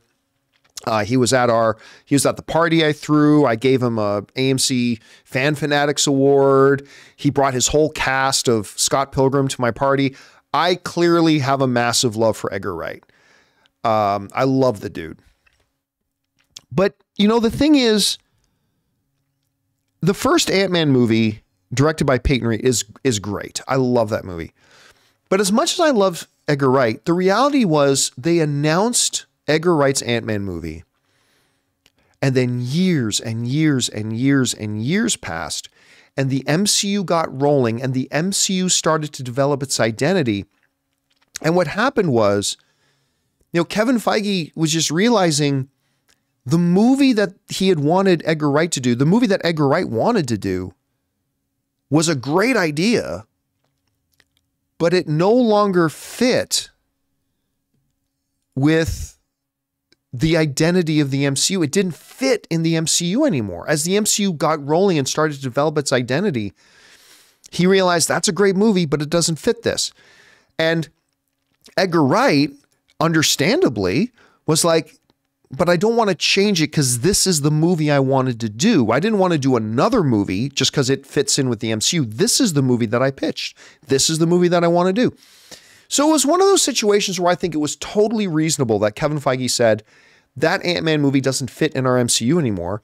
And I also think it was totally reasonable for Edgar Wright to say, well, then I'm not going to direct it because this is the movie that I wanted to do. So I think it's just one of those really good situations. As far as, you know, movies that they were going to do that they didn't end up doing, or plot lines or whatever, I'm sure there's one or two, but I'm sitting here just trying to think off the top of my head. I can't think of any off the top of my head. The Tobey Maguire one. Tobey Maguire doing what was it? Yeah, Spider-Man 4. John Malkovich was going to be in that. They really got him, and then out of nowhere, they canceled it. Now, I can't be too angry about that because we ended up getting the first Andrew Garfield, The Amazing Spider-Man, and I thought that movie was fantastic. So I can't feel too bad about that, but it's a good question. All right. Next up, we got John Redcorn who writes, bigger opening, Dune or Godzilla versus Kong? I say Godzilla versus Kong. I think Dune, because if I'm not mistaken, I'm almost 100%.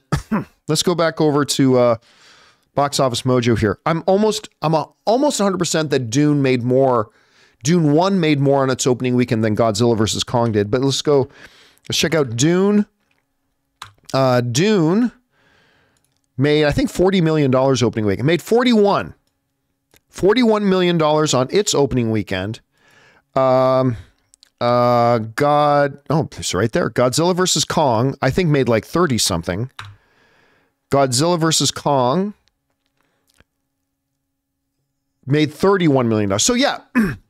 So the first Dune made 25% more on its opening weekend than Godzilla versus Kong made on its opening weekend.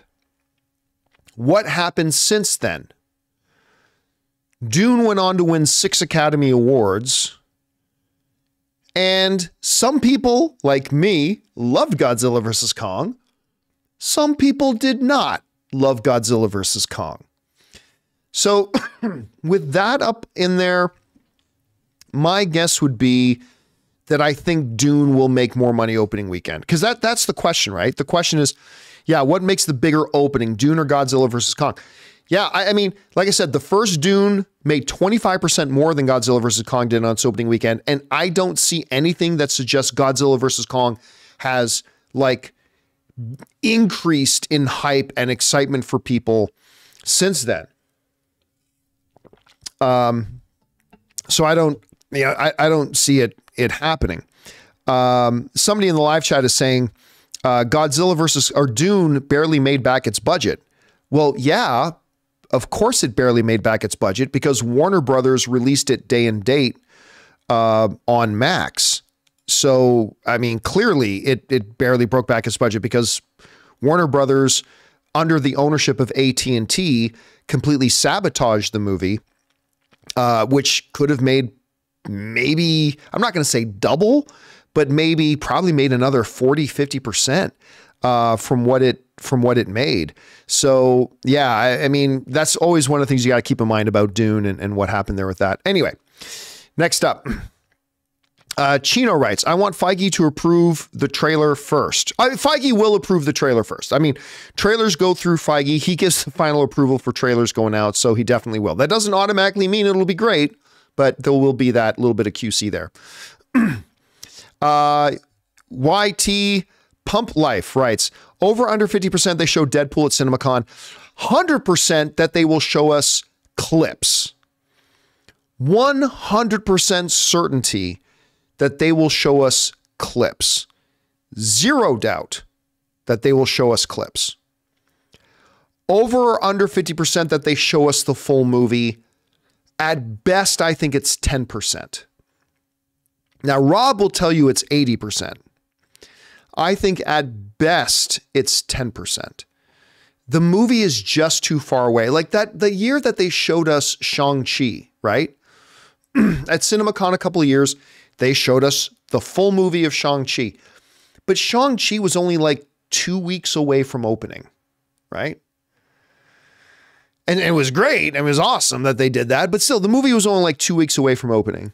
This movie is still going to be like, by the time CinemaCon gets here, the movie is still going to be like 3 months away. So while I hope they show us Deadpool in its entirety, and I am 100% sure they will definitely show us clips, them actually showing us the full movie, I think is a very, very slim chance. I think a very, very slim chance they show us. But I think it would be awesome if they did. Okay, Chubbs writes, I wasn't sure on buying the new Suicide Squad game. Good thing there was a compiled story cut on YouTube, but isn't it stealing if I didn't buy the game? No, I don't think so. Look, I'm very, very, very against piracy. You know that. Like, piracy nearly destroyed my friend John Schnepp. Piracy very nearly destroyed him.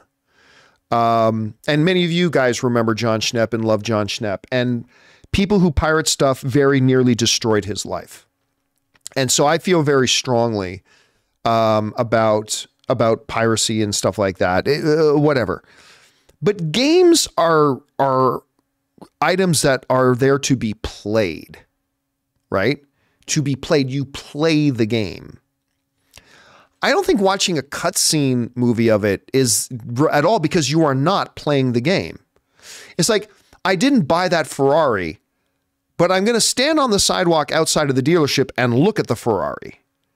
Well, that's not the same thing. The car is to be driven. The car is to get in and turn the key and drive the car. Standing there looking at the car, I don't consider that piracy. The intent of the game is gameplay, is to sit down and play the game. You buy it, you play the game.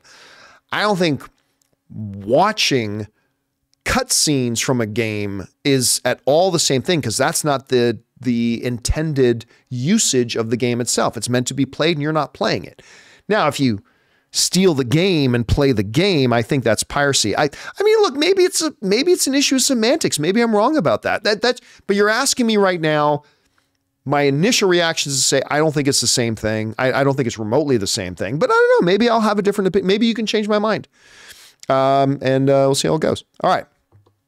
Next up, we got John Redcorn, who writes, thoughts on The Rock backlash from him potentially stealing the WrestleMania main event from Cody Rhodes because he wanted to, quote unquote, save Mania. Selfish. No, we talked about this a little bit before on the John Campea Show earlier. I think if you've got half a brain, you understand this would be the right move for them. And I'll tell you why. And like we talked about on the John Campea Show earlier, but let me say again why. As it was explained to me, you guys know that now WrestleMania is no longer a one-night event. WrestleMania is a two-night event, which means you got to have a big headline for night one and a big headline fight for night two, right?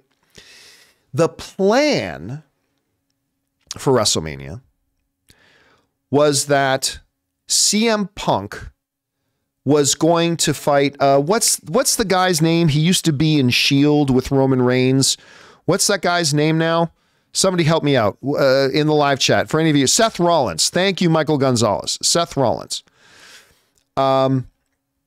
So the plan was that CM Punk was supposed to fight Seth Rollins as the main headline fight for night one.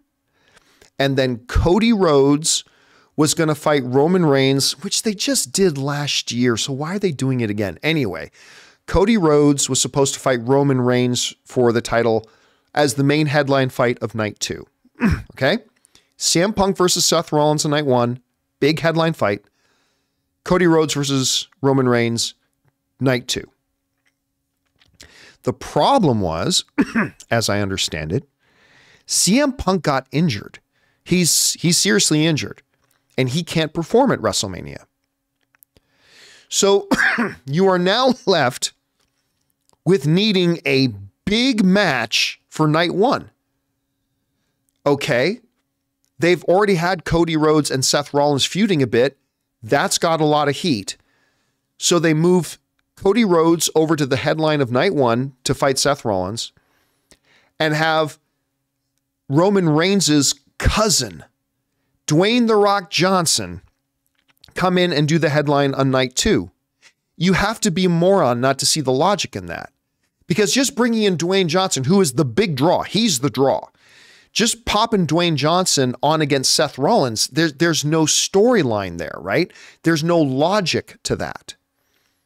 But Dwayne "The Rock" Johnson versus like the king of his era fighting the current king of this era, who is his little cousin, Roman Reigns, that is a much more sellable headline than Dwayne Johnson versus Seth Rollins. That's not a sellable headline. And guess what? It doesn't matter. Because in next month or in 2 months or in 3 months, they can just give Cody Rhodes the heavyweight title later. It doesn't matter. So if anybody puts their little fanboyness aside, and I admittedly, sometimes when it comes to movies, TV shows, sports, I admittedly sometimes have a hard time putting my fanboyishness aside. I do. But I think if anybody else will just put their little fanboyishness aside and look at it from a pure marketing business decision, this is the right decision. Sorry, it is. It's the right decision. And the only argument anybody has to come back to me, Cody deserves it. I don't give a shit. This is the right business decision. Cody versus Seth Rollins is a great night one headliner. Rock versus his little baby cousin, who's the current champion, that is a great night two headliner. And then you give Cody his due a little bit later. It's no big deal. This is the right move. Anybody else who tells you any differently either doesn't understand business in the least or is only speaking from their fanboy heart, which I admit I am guilty of doing too. I'm not pointing fingers in judgment. I do it all the time. I think most of us do. But I think if you sit back and look at it, like objectively, this is the right decision. It just is. So the grown-ups are going to make the decision that this is the right decision. And then there are going to be some fans who get butthurt by it. Sure.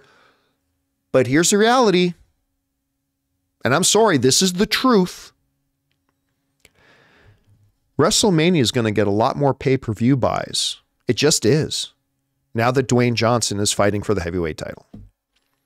It is going to sell more pay-per-view buys than if they just ran back last year's WrestleMania, have Cody fighting Roman Reigns again. But Cody deserves it. He's earned. I get that. That's fine. That's fine. But nobody can look at themselves in the mirror and say with a straight face that, well, this won't sell as many pay-per-views if Cody was. Of course it will. Of course it will. So it's 100% the right decision. And it kind of sucks that, you know, for fans of Cody Rhodes, that he's not going to get his WWE heavyweight title, whatever. They can do that later. They can do that literally 1 week later. At the very next television broadcast, Cody Rhodes can walk in the ring and beat whoever has the title and become the champion again. It's fine. And he's still going to headline one of the nights at WrestleMania. So yeah, it is what it is. And it's not selfish, Sean Redcorn. It is what is best for the business. He's one of the board members now of this business. It is absolutely what is best for this business. He's kind of saving WrestleMania. So, and again, if CM Punk hadn't been injured, it would have been a totally different story. But with CM Punk getting injured, this is the only logical thing to do. This is the only logical thing to do. So it's 100% the right decision on their part. All right. Not like I'm some expert in wrestling. Gopala writes, rewatch The Adam Project. It's so good, and I hope Sean Levy brings the heart to Deadpool 3. I'll tell you what. Look, you know I love Ryan Reynolds. He's my #1 favorite movie star. Good Canadian kid. He is the main sponsor of the John Campea Show. I love Ryan Reynolds. But I was a little bit nervous going into The Adam Project. Because it was, #1, it was a straight to Netflix movie. Not a very good track record. And #2, I'm not a big fan. Like, I know I shouldn't be saying this because Ryan is literally the main sponsor of my show. But I got to tell you the truth. I am not a fan of the previous 2 straight to Netflix movies that Ryan Reynolds has done. Not that it was Ryan Reynolds' fault, but like Red Notice, which also had Dwayne The Rock Johnson in it, and I love Dwayne The Rock Johnson, but that movie was terrible. Finding out if our sponsors have just canceled on us now.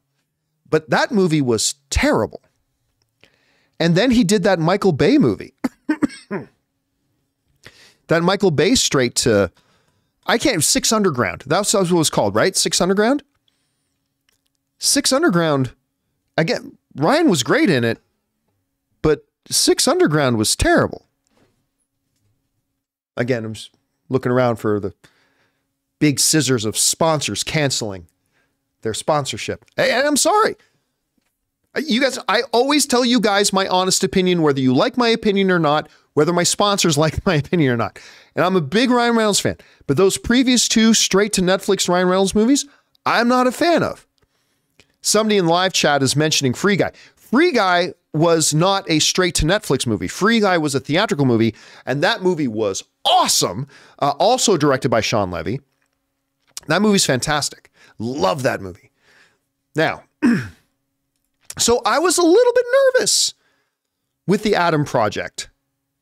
Because I'll be honest, I didn't think the trailers looked great. But then I watched it. And I'm not saying it's as good as Free Guy or anything like that, but it was really quite good. It was much better than I thought it had any business being.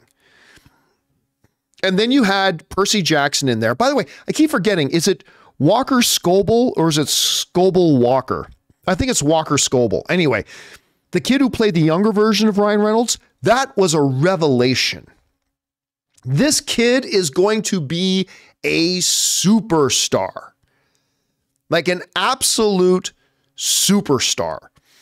And Sean Levy did that. So you know what? Yeah, I'm very stoked with what Sean Levy and Ryan Reynolds were able to do together on Free Guy, on the Adam Project. And I think they're going to be able to, I hope, and I believe they're going to work their magic again with Deadpool 3.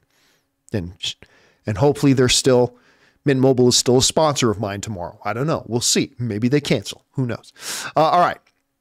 Next up, Bobby Jackson writes, I haven't bought a current gen gaming console, but I have a 2-year-old gaming PC and I might make it my main way to play games. Is there a way I can check if new games are playable before upgrading my PC? I wish Ray was here. Ray would be the better one to answer that. Look, I do know that they have, pardon me, Microsoft going to pop that Halls now. Microsoft has Game Pass that you can play the games on your PC.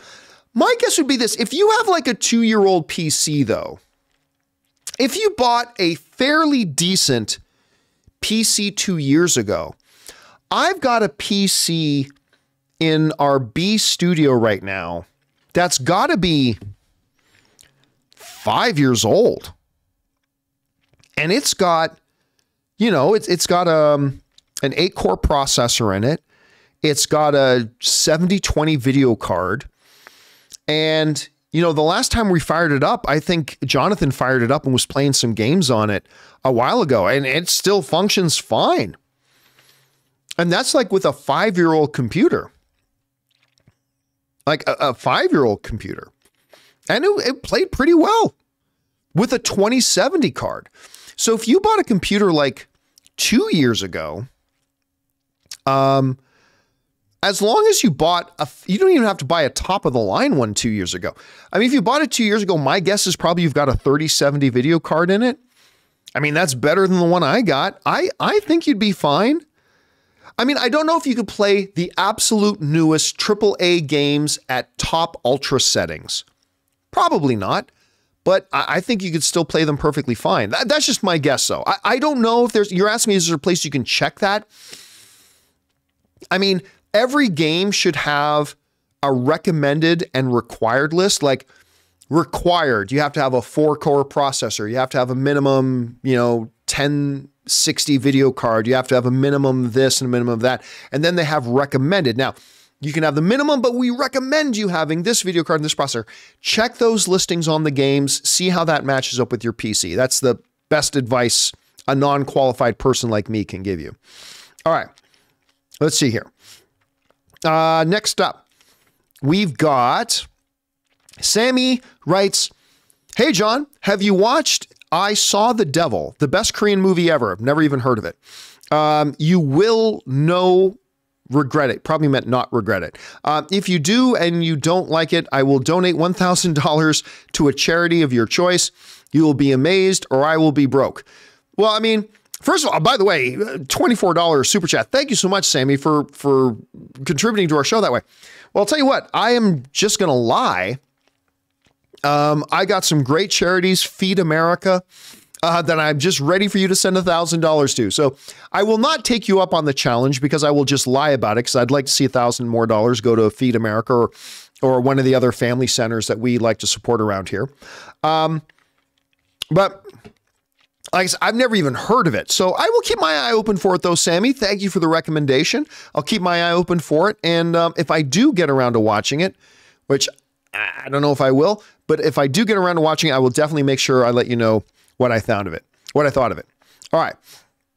Next up, Orange Grove writes, do you feel Disney is on the path to recovery creatively? Yes, but it's one thing to be on the path to recovery. It's another thing to actually get to the destination. All right. The path to recovery needed two things. Number one, it needed Bob Iger to take over the CEO-ship again of Disney and to eliminate that middle layer of management that Bob Chapek created that had no creatives on it whatsoever. Number two, it needed Bob Iger to re-give authority back to the creative leaders, which Bob Chapek took away their authority from the creatives.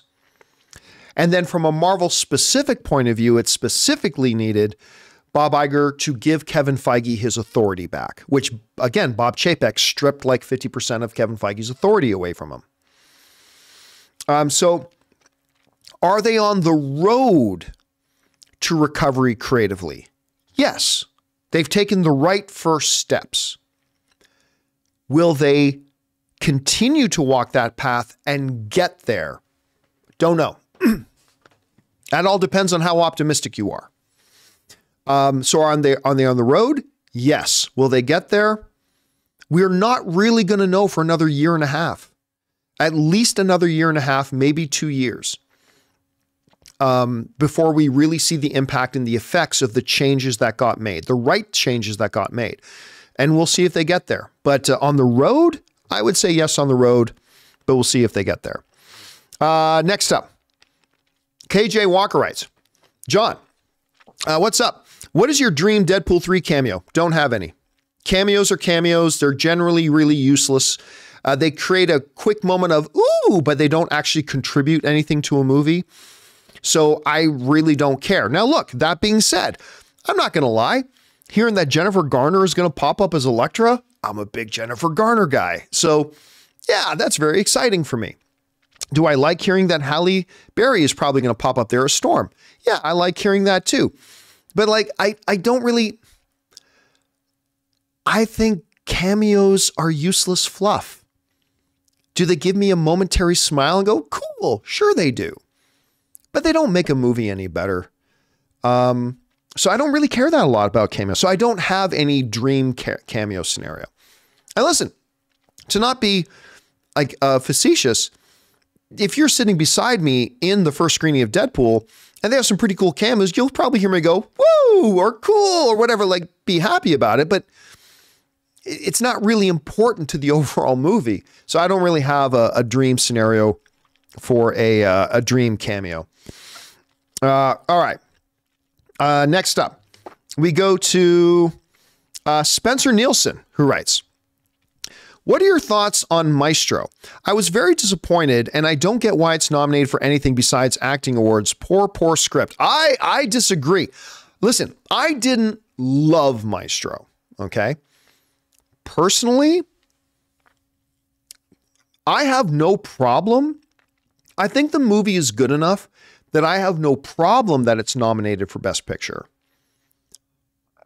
However, if I was a voting member of the Academy, which thankfully I am not, but if I was, I don't know that I would have given Maestro a nomination for Best Picture. Again, I think it's good enough that I have no problem that it got a nomination. It's a very good movie.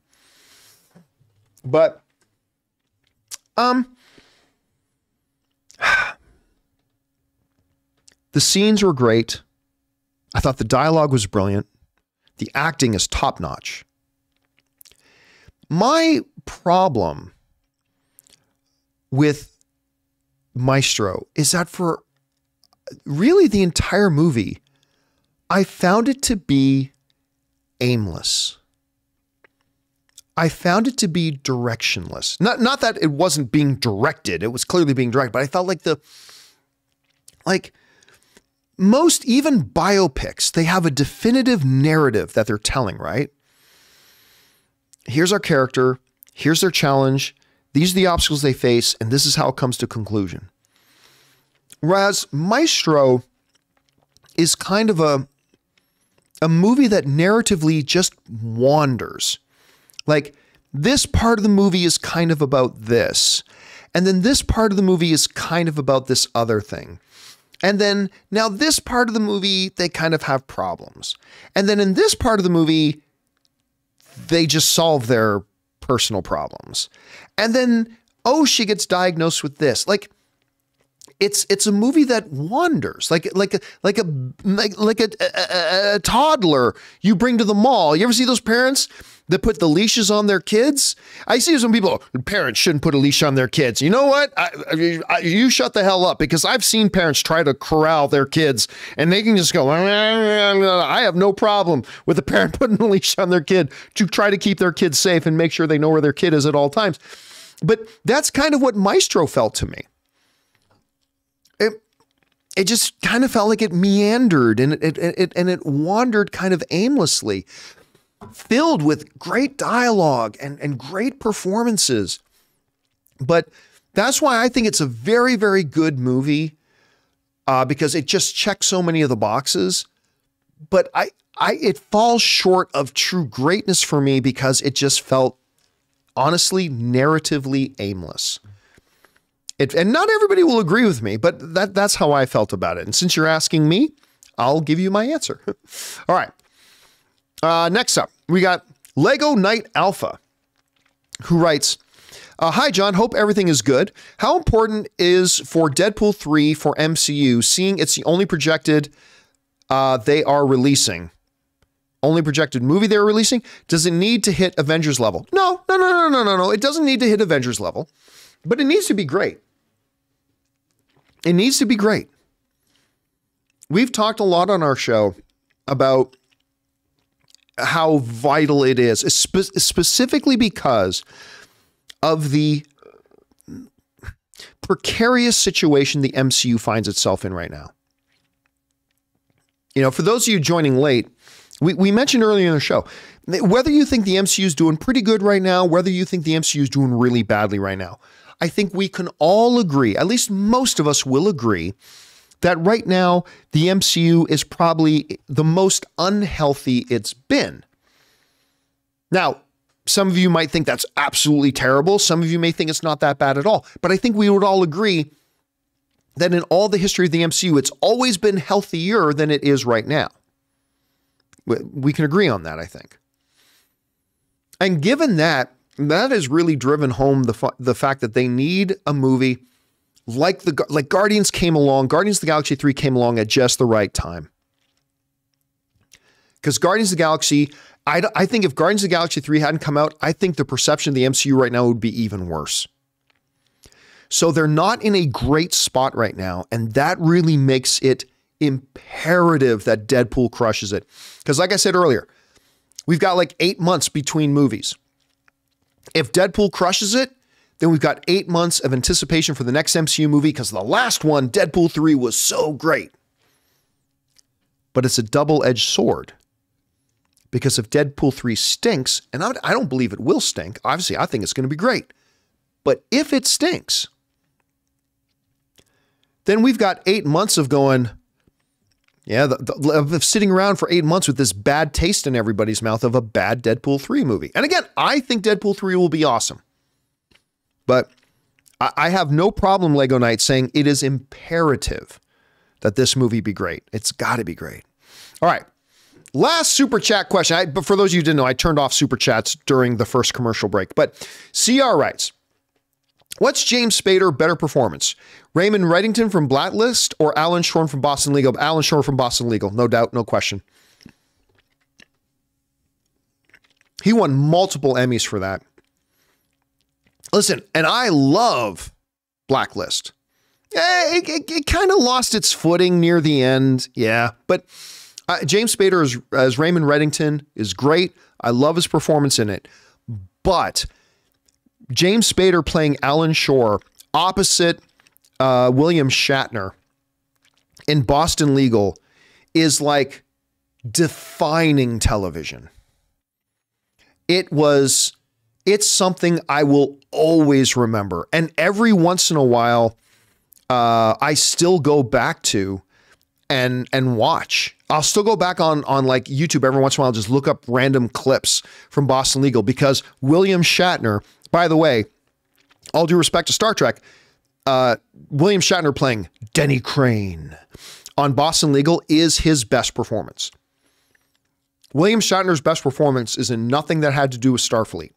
William Shatner's best performance is in Boston Legal. And him and James Spader playing off each other in that show was every time gold. Absolute gold. It was just so good. So as much as I love The Blacklist, as much as I love James Spader playing Raymond Reddington, James Spader as Alan Shore in Boston Legal, easy, no hesitation in me answering that, 100%. Dee's Webos is saying, what about TJ Hooker? All due respect to TJ Hooker. All due respect to TJ Hooker. But Denny Crane, that is, to me, the career-defining performance of William Shatner. All right, guys, tell you what. Still got a few minutes here. So I'm just going to go over to you guys in the live chat. I'm just going to look to the live chat. If you guys have a question for me, go ahead and fire it in the live chat. If it's a question for me and not just a comment, write it like this. Question. How good is ice cream? So see this in the chat? I just put in, write question, colon, and then your question, just so I know that it's actually a question that you have. And I'm not going to be able to answer all of them, just so you know, but I'll pick out a couple here and address those as I take another sip on my drink here. All right. And DB is saying ice cream is awesome. That is my one big vice. My one big vice. Let's see. Daddy Logan is asking, UFC 300 made predictions. I don't even know who's on UFC 300. I've stopped watching UFC. Not because I want to stop watching UFC, but I talked about this on the John Campea Show a while ago. They've just priced me out. UFC has priced me out. It wasn't long ago that UFC was $50. Then it went up. Then when ESPN, and I love ESPN, but when ESPN took over the UFC broadcasts, it went up to $60. Okay. Now that was like 2 years ago. Then it went up to 65. Then it went up to 70. Then it went up to 75. And within 2 years, it's now at $80. $80. And I'm sorry, but that is too much to sit on my couch at home and watch one single fight card. I'm not going to do that. You've priced me out. And I'm not saying I'll never get a UFC again. I love MMA. You guys know I go to my UFC gym, I train there, all that kind of stuff. But it's just in principle, I am not spending $80 on a pay-per-view that I don't even know if the card's going to be any good. Right? The fights could be yawners and all that kind of stuff. And I'm sorry, guys, you just priced me out. Dana White, I know you're not watching this, but if somebody shows this to you, Dana, I've been following UFC ever since the days of Hoist Gracie, man, and Oleg Taktarov and Tank Abbott and, and Chemo and all the guys. I've been watching religiously since then, and you, sir, have priced out a fan. So now I don't get them anymore. I'll watch some of the free ones on the Saturday nights, but I don't watch the main ones anymore. You priced me out. Anyway, it's just me. All right. Next up, we've got interesting one. Blackberry writes, Do you think there will be a season 2 of Mr. and Mrs. Smith? I'm 4 episodes into Mr. and Mrs. Smith. And I mentioned this on the John Campea Show earlier today. I like the show because it's very much like Atlanta. It feels just like Atlanta. And I really liked Atlanta. The problem that I think why a lot of fans are kind of turned off by the show is because this show is nothing like Mr. and Mrs. Smith. It's a completely different story. It's a completely different premise. It's a completely different feel. There is nothing remotely similar between the Mr. and Mrs. Smith movie and this show that they just seem to randomly slap the Mr. and Mrs. Smith title on. So, I mean, I don't know if they'll do a season 2. I mean, I've liked the first 4 episodes that I've watched, but I just don't know if enough people are digging it or not. So, we'll see. Let's see.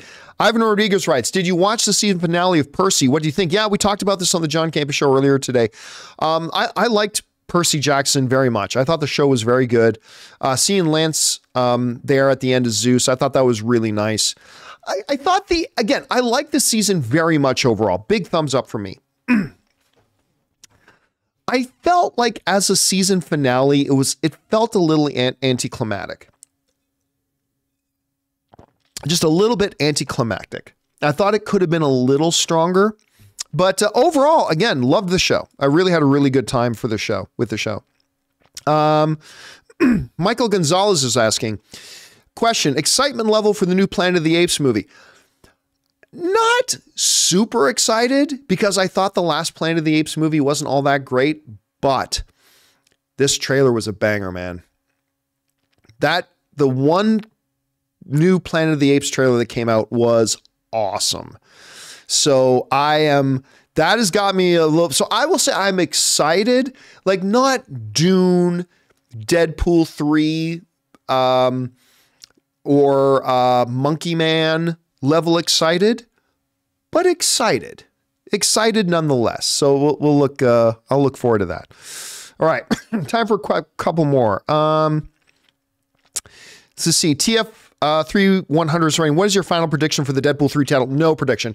It's going to be something that none of us have guessed. So I kind of given up guessing at all with that. Let's see. Alexandros is writing, do you think Marvel slowing down this year is a step in the right direction? Yes. I think they need to reset a little bit, right? And I think having this time where all we've got theatrically is Deadpool 3, and then we'll have like 1 or 2 of the Disney Plus shows come out. Obviously, we had Echo, which was not good. I'm sorry, Echo was not good. And I'm dying to see. Why am I suddenly freezing? Darkhold Diaries. Why am I freezing on the name of Catherine Hahn's MCU show again? The name of the character. I'm just brain cramping on it. Agatha, Darkhold Diaries, whatever. I'm very excited about that. So yeah, we'll see. But yeah, it's a good idea for them to take a breath, reset a little bit, and we'll see. Question, what will be the top 3 best movies of the year? No idea. No idea. I very much believe the best movie of the year is probably going to be Dune. That will probably be the best movie of the year, but I mean, until we see them, hard to say. Let's see. Canadian Spring writes, did you see the If teaser with Ryan Reynolds and Randall Park? Yes, I did. So funny. You guys know, some of you may not know what we're talking about, but in The Office, Randall Park famously appeared on The Office as Asian Jim, right? Where he pretends he's Jim to Dwight, and it just became known famously as Asian Jim. And that has always gone along with Randall Park. Well, in the new spotlight piece that's out for John Krasinski's upcoming movie If, that Ryan Reynolds is starring in, they do it all with Randall Park as John Krasinski. And it is one of the funniest promos I've seen since Deadpool. I wouldn't be surprised if the whole thing was Ryan Reynolds' idea. I don't know that it was. I'm just saying. But it was really, really, really great. All right. Let's see here. Sean Congemma writes, thoughts on the passing of Carl Weathers. I mean, well, what thoughts are there to have? I mean, what a loss. The guy was just really finding his footing in the second age of his career, you know, with the popularity with Mandalorian. He was just doing those new football spots with Rob Gronkowski. I mean, he's finding his popularity again. He was finding a new era for his career. Just a terrible loss, man. And so, yeah, like in his early 70s, the dude looked super healthy too. So it was very, very sad to hear that. All right. Brody Reaver writes, I plan on going to film school for college in the near future. Any tips on how to start? On how to start going to film school? Go to film school. Find the school that you think looks best for you. Sign up. Hand over a tuition check and start attending classes. That is the best way to start, to start going to film school, in my completely amateur opinion. Let's see. Question, Super Bowl score, prediction, and MVP. I think the score is going to be 30-16 for the San Francisco 49ers. I think Christian McCaffrey ends up as the Super Bowl MVP. Again, though, any team that has Mahomes as their quarterback, never doubt for a second how, no matter the odds, that team can pull it out. All right? Mahomes is that kind of quarterback. I still think the San Francisco 49ers win and win handily. But as long as Patrick Mahomes is on the field, anything can happen. All right. Let's see. Chrysla writes, how awesome would it be if Adrian Paul played Ramirez in the Highlander reboot? Not all that awesome, to be honest with you. By the way, I know who's playing. I know who's playing Ramirez in the Highlander reboot. I also know who's playing Kurgan. And it's not just, oh, I guess, no. I can't tell you how, but I know. I know who's playing Ramirez. I know who's playing Kurgan. And I'm very, very happy about both. The problem with Adrian Paul, with the idea of Adrian Paul coming in and playing Ramirez, two big problems. Number one, not enough people watch the Highlander show that would have a lot of meaning to them anyway. And number two, I would rather get a really top-notch actor playing that role. And they got a top-notch actor to play the role. Anyway. So, but listen, I'd be all for Adrian Paul playing a cameo. I'd be all for Adrian Paul popping in as. I would love it if Christopher Lambert and Adrian Paul. I think it would be a shame if they didn't have some little cameo appearance for each of them somewhere in the movie. But as far as him playing Ramirez, I don't think that would be a good choice, to be honest with you. But that, again, that's just me. Let's see. You know what? Still a couple more, but my voice, I'm starting to cough a bit. We've gone over 2 hours. So you know what, guys? That'll do it for today's installment of Open Mic. Thank you so much for being here, guys. Don't forget, like I said, we still had more questions to go on the tip link questions. We will go through all the remaining tip link questions. And if you have more questions you want to send in, go ahead and use the tip link. The link should be in the description below. streamelements.com/JohnCampea/tip. Go ahead and fire those in. We'll get through the rest of those tomorrow and take more live open questions tomorrow as well. So that'll do it for me for tonight, guys. I think my wife and some friends of ours, including Ray, are waiting for me to go have dinner, so I'm going to go do that. Thanks a lot for being here, guys. My name's John Campea, and until next time, my friends, bye-bye.